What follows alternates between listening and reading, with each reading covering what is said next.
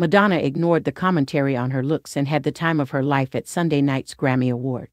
The music icon shared a video montage of her backstage antics at the Los Angeles ceremony, where she partied with Sam Smith and Cardi B. Her video included shots of the star French-kissing rapper and songwriter Jozzy during the wild night.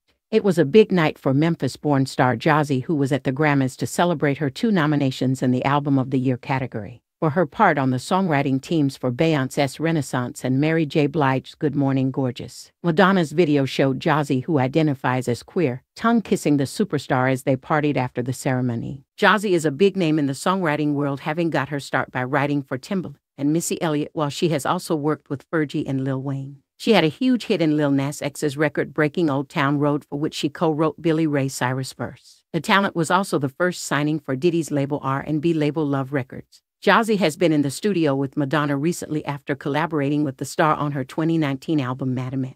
Madonna used her Grammys video to confront criticism about her appearance at the awards show, hitting out at ageism and misogyny. The 64-year-old music legend was defiant as she shared the video of her night at the Grammys. Her accompanying caption hit out at the comments about her unrecognizable appearance during Sunday's broadcast, which have dominated social media for 2 days. According to Madonna, it was the close-up from a long lens camera that distorted her face and made it appear rounder and puffier than it actually was. She diagnosed the problem, adding, "Once again I am caught in the glare of ageism and misogyny that permeates the world we live in." In her lengthy caption, Madonna called it an honor to introduce Kim Petras, the first openly trans person to win a Grammy, as well as Sam Smith, who shared the Duo Award and became the first openly non-binary artist to win in the Best Pop Duo Group Collaboration category. She noted that she opted to introduce Petras rather than presenting for the coveted Album of the Year prize, as she thought the former moment would be more important and befitting her trailblazing status. But Madonna was annoyed at how people ignored her words and instead focused on her appearance. "Instead of focusing on what I said in my speech, which was about giving thanks for the fearlessness of artists like Sam and Kim, many people chose to only talk about close-up photos of me taken with a long lens camera by a press photographer that would distort anyone's face," she said. Madonna complained that she lived in a world that refuses to celebrate women past the age of 45 and feels the need to punish her if she continues to be strong-willed, hardworking, and adventurous.